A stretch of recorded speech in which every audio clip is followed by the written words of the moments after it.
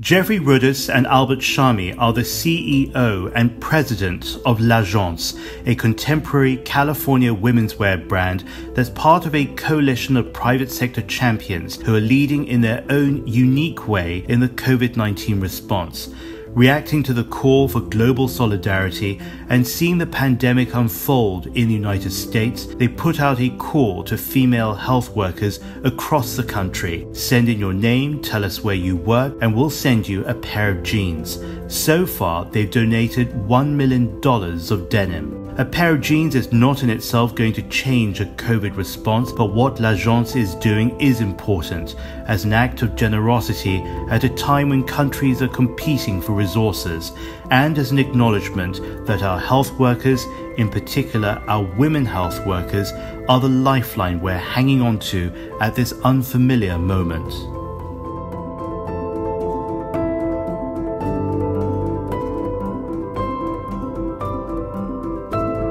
Tell us about this giving back campaign that you've designed and put in place. We started off with the idea of making some masks, and we made a few, and to contribute to the hospitals here in Los Angeles.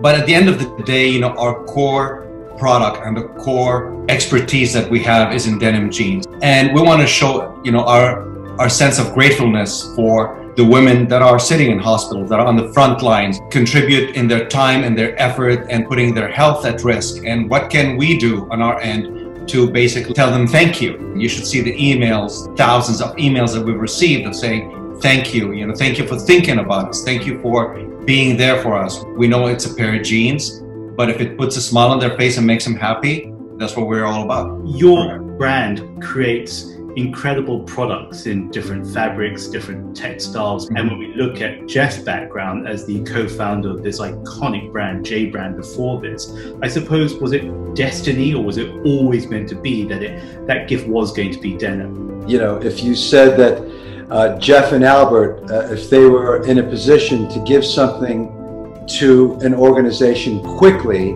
what might that be? You could say jeans. But it's not like we had anything planned. It was overwhelming because the response was huge. We received a few thousand right after we opened, like a few hours. And, where is this all coming from? It went viral. We had to bring people back into our shipping area, of course, in accordance with social distancing and so on, to get all of these jeans out to people because we wanted to get them out right away. We didn't want this to be, well, when we reopen, we'll manage this. And so it was like immediate. We shipped it air freight. We got everybody their product right away. But also beyond that, we made sure that our marketing team, our PR team responded personally, dealing with every single one of them and saying, thank you for what you do. Thank you for sharing your story with us. They are in our mind, they are in our hearts, and we believe in them. The ambition at the start was already big. It was $500,000 worth of denim that you're going to gift. And then moving forward, the $500,000 suddenly became $1 million. Lily and the marketing team said, what do we do now? We're going to have some people that, aren't going to share in this. And we just looked at each other and said, Lily, how many more names do you have? And she said, I'm like a few thousand over from what inquiries came in. And we said, just fill it, double it. Yeah. And that was as quick as we did it. Just by a wave of our hand said, double it. Do you think that the post-COVID world, whenever that may be, will find a time when it can smile again and celebrate again? Absolutely, absolutely. And I would say before 2022, we'll see some bit of normal market conditions and people will be back to purchasing. We feel okay about it. We have very good partnership with our factories. We work obviously in China and in mainland China and actually outside of Hong Kong as well. And our partnerships with them is very direct. I'm personally on the phone with the owners of these factories on a weekly basis, especially during this crisis.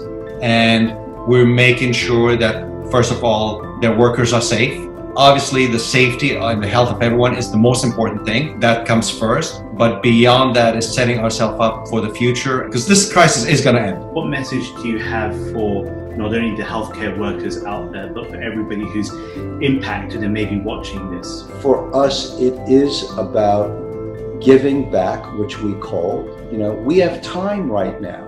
Anybody would be stingy not to say, well, I don't have time to contribute. So we have plenty of time and we want to make a difference. And you know what? It feels good. Selfishly, it feels good.